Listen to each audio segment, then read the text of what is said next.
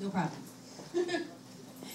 The following is a public service announcement for all the parents out there. Any parents? Yeah. All right. So you know what a bumbo is? Yes. It's, for those of you who don't know, it's a foam, rubber, weird, molded chair that you sit an infant up in before they're able to actually sit up. And I was very troubled to see on the internet today that there's a recall on them. How the hell do you recall a bumbo? It's flat on the bottom, it's made out of rubber, you know. Yeah. Apparently it's due to skull fractures that are happening as the babies like lean back out of them and hit their heads. And you know how that happens? One of two things. 50 Shades of Grey, or your friggin' mother is too busy uploading the 7,000th album of this less than 1-year-old child's life. So you'll have a great record of pre-brain damage. So that's good. What the hell? Exactly. So, on the same topic of safety, airport security.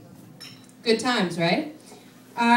Where I'm from Lab City, actually. None of you have probably heard of it. I try to pretend I haven't. And you go through airport security there, and every single time I've gone through, I have a hair straightener in my suitcase. Every single time I've gotten a look at me like I have a bomb ready to detonate in my suitcase. Explain to me how this is dangerous. It's in my suitcase. At no point in the flight am I going to be able to go down to the cargo hold and actually, you know, can you hang on a second? I'm going to go down there, freeze to death, and have no air to breathe. Also, because you know there are plugs to plug things in on the airplane. Oh, I'm sorry, you're pissing me off. You got 5 minutes? Wait, it's not heated up yet. Can you stick your hand out for me? Just hold it still. 1 sec. It's like 1 inch clearance. 1 moment. Clamp. Yeah, I can see that happening. I can really see that happening. That's ridiculous. But yeah, I can go through the same security clearance with a gun belt buckle, which I realize is not dangerous, but I'm sure that would do more damage if it swung around than if I had a straightening iron. So I go through, recently I flew to Montreal from here via Toronto because it's cheaper to burn more fuel. So I go through Toronto airport security and I'm thinking, okay, they're totally going to pull me over because I have a giant baggie full of nondescript, generic, Costco brand Tylenol in a baggie. So for sure, they think that I'm a drug dealer or I have some serious anthrax that I'm packing. Oh no, no, no.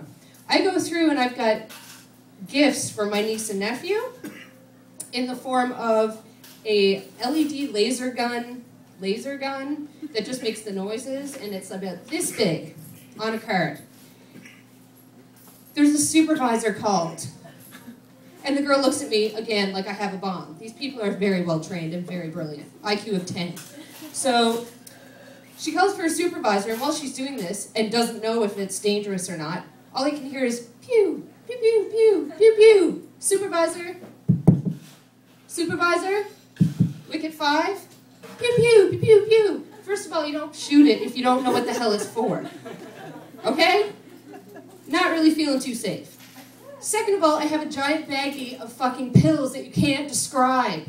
But that's no problem, no problem. Drug dealers, you got no problems. Don't mail it, just fly with it. You'll be fine. So then I figure I'm in the clear once she's gotten this out of the way. Hello, terrorist kitty magnets. What?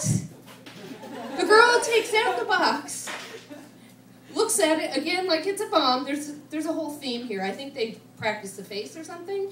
And it's dress me up, hello, terrorist kitty magnets. Now, I know Breaking Bad is really popular. But when Jesse said, magnets, bitch! It was a friggin' magnet that could tip over a cube van into a police station. I think we're safe.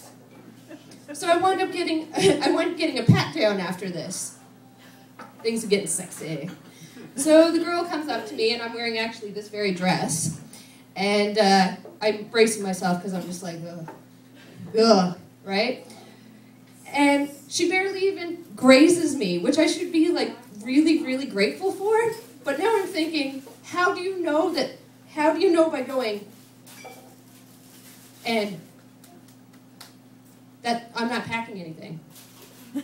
I don't mean to get too graphic here, but I have orifices. I mean, you know, I'm not looking for any loving, but I'm just saying. I think you're just trying to verify that I actually have breasts. They do exist. So, next time you're flying, don't bring any toys, but bring all the drugs you want. And for God's sakes, do not bring any hair tools, because God only knows what could happen. Fly safe and sleep well. Thanks a lot, guys. You've been great.